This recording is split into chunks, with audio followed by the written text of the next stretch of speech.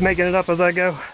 Welcome to another edition of Fit and Fire, your home for guns and gear and the fitness to do both. I'm Mark, and I really appreciate you guys stopping by. So this episode, I'm talking about my everyday carry, or EDC.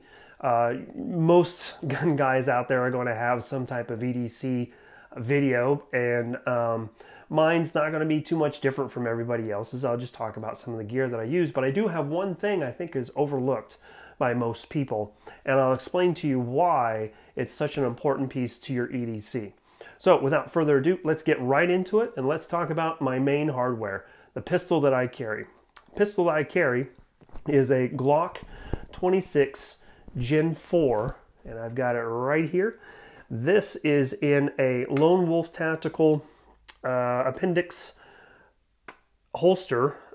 It's Kydex. It's got the sidecar right here with the extra magazine, which is a Glock 19 magazine. I like to have either a Glock 19 for my 26, or I carry a Glock 17 for my Glock 19. So I always like that extra capacity that I can get with it, but still being able to conceal fairly easily. This holster is extremely comfortable. I've been wearing it for about 2 months now, and the Kydex is not really abrasive against your skin, so I don't have to worry about wearing an undershirt. And on top of that, you get a very nice click with your retention. So that's something else that I really enjoy. And it's a great holster, great guys. I really appreciate them taking care of me on this holster, and I'll put a link to their website down in the description below. The next thing that I carry is a knife. Everybody should have a knife with you. This is the Gerber Covert Folder. I have literally carried this thing since 2010 when I got it when I was in Afghanistan. It's a great knife. It is still sharp. I have never sharpened this knife, and it is still extremely sharp. So no problems there. I've worn it so much that I've actually bent the retention clip here.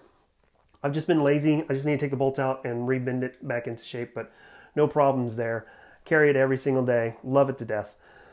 But one of the things that I also have started carrying, and I did it because of my trip out to Georgia to Iraq Veterans 88's Range Day, it got me to think, wait a second, I'm going to be put into a situation where I can't carry most of the stuff that I carry on every single day.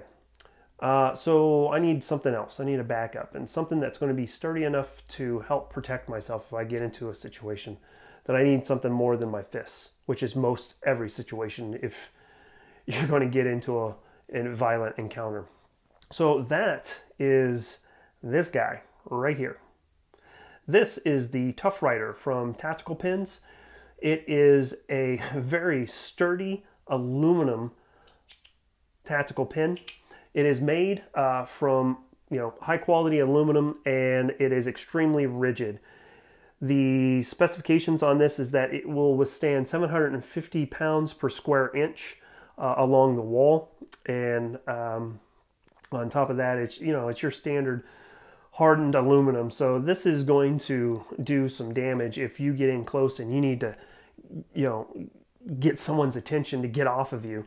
This has the ability to do that for you, and since it is a pin, it's not necessarily seen as a weapon. The other great thing about it is the clip right here. It's powder coated, so it kind of gives you a little bit more friction on your hand as you grip it, but it has 2 Allen head screws right here that you can use to pull it off if you don't want this clipped. So something to consider here. This again is the Tuff-Writer from Tactical Pins. I really think you guys should check them out. Of course, I'll have a link to their website down in the description below. Just something you may want to consider. The other thing that I really liked was the fact that when I got it in the mail, it came in this nice plastic tube. This thing was far more than I was expecting. I was just expecting this to be in some little tiny box and shipped USPS. But no, this came in a box, but in this nice little tube to help protect it. So that was something really cool as well. And great company. I suggest you guys check them out. Again, link in the description below. If you have any questions, comments, complaints, manifestos, anything at all, hit me up in the comments, and we'll go from there. Find me on social media, and you can always email me as well with any questions that you might have. So with that, that's all I got this time. Comes a high five. You ready? Here we go. If you made it this far in the video, then I'd really appreciate you guys would consider subscribing. You can do that right here.